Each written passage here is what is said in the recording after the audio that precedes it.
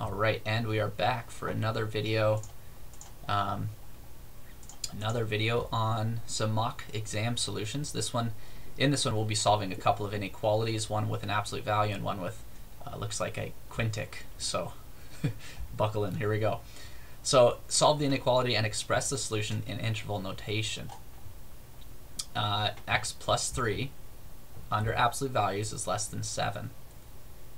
So we want to find every x such that when you add 3 to it, the size of what you get is still less than 7. So, I could think about this a little bit and say, hey, if I added 4 to 3, that gives me 7. So 4 might be like one of these boundaries. And then I could also think about it in the other way. How small can I make x? I could think about like what number minus 3 is still 7? And that's 10. So what if I switch the signs? I plug in negative 10. Negative 10 plus 3 is negative 7. Absolute values makes that positive 7 again. So if I sort of work my way in the other direction, I think I might be able to go something like this. The interval between negative 10 and 4, not including the ends. And actually this is the result. But how do we see that algebraically? Here we go.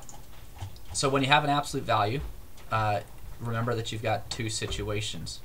You've got the situation where you have the inside is positive, and if the inside is positive, then what does the absolute value say? The absolute value function says that the inside it's not changed at all. Okay, so we have exactly what's written here, but no absolute value. But then what if x plus 3 is negative? So this is case 1. Case 2. Case 2 is, what if x plus 3 is actually less than 0? Well, the absolute value, by definition then, negates the inside, doesn't it? So we're going to say the negative of this is less than 7. Okay, because that's what the absolute value does. If you've got a positive number, so if what you plug in is positive, what you get out of the absolute value is just whatever you plugged in. If the number you plug in is negative, you get the opposite of what you have here. Okay, so that's what I've done.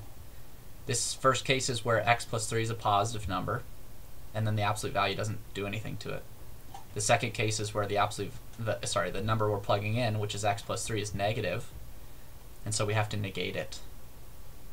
And this gives you right away the more common way of writing this. This is usually where students jump right to, right here.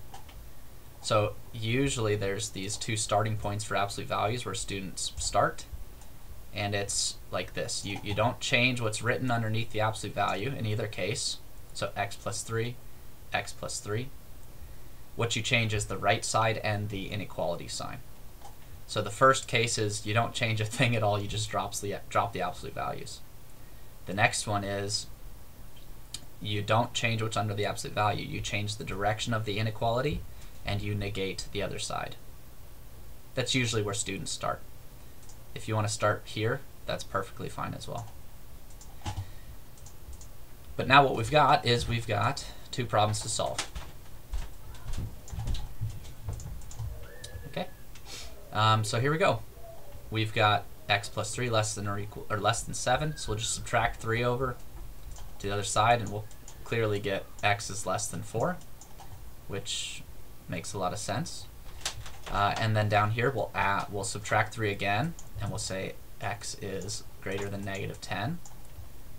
Okay.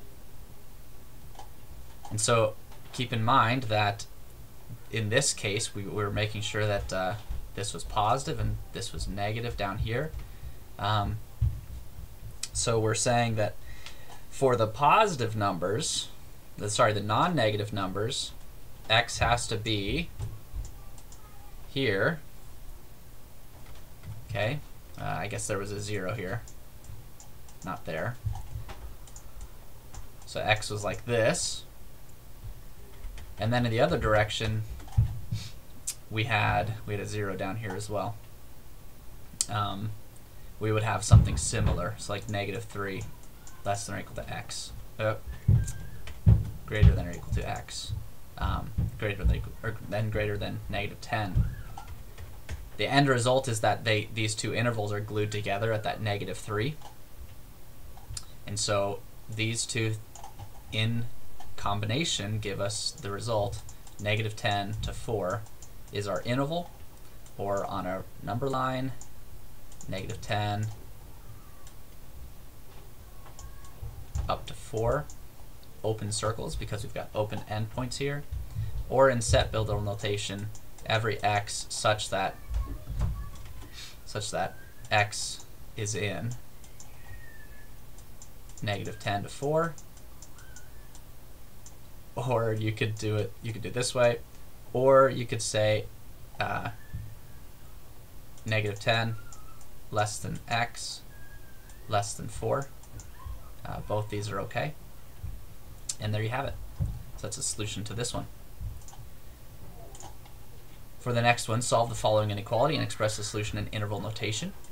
This is a nice one where we've got some factoring to do first. And we're going to work with that product property that we had before, where we're taking products of positives and negatives and checking signs. So the first step in problems like this is to ask, can I solve for all these zeros? And the answer is yes, I think you can. We're going to factor this as x cubed. I notice both terms have a factor of x cubed, at least. This one's got x to the 5th, right?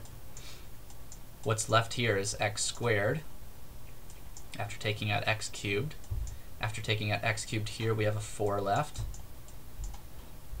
So I've just factored this, and I can factor this further. X squared minus 4 is a difference of perfect squares, so this naturally factors like this. That should be something that just is second nature to us at this point. And then we've restated our initial inequality, just like that. Okay, we haven't changed a thing. This is still this. But now we have a simpler problem to solve. We want to know where this is non-negative, where it's either 0 or where it's positive. And this is a product of 3 things: x cubed, x minus 2, x plus 2. So the typical way of doing this is writing these factors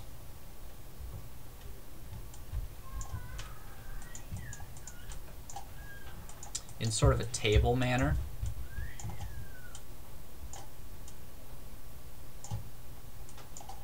And then I'm going to write just the product. This last row is kind of the most important one, and it's just going to be the product of all of these, right? So the product of all 3 of these is exactly that. Then what I'm going to write up here is a partition, a breaking up of the real number line at the zeros. So I notice if I plug in 0 for x here, this whole thing is 0. If I plug in 2 here, this whole thing is 0. If I plug in -2 here, this whole thing is 0. Right? So these are the 3 zeros. So we have on our real number line these 3 intervals from -infinity up to -2. At -2 we have a 0 here. Then we have from -2 to 0, 0 because we've got another 0 here. And then we've got from 0 up to +2. Again, we stop at this 2 because of this factor, having a 0 at 2. And then from 2 all the way up to infinity. These are the 3 intervals of the real the 4 intervals on the real number line that are naturally split apart because of these zeros. Okay, these zeros are pretty obvious once you've factored it. So, showing your work up till here, factoring it, and then saying, oh, here's my zeros. I understand that. That's fine.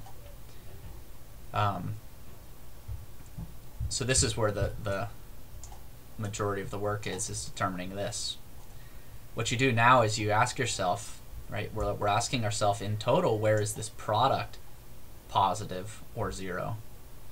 Well, we know it's 0 at every one of these zeros, so we're going to remember that.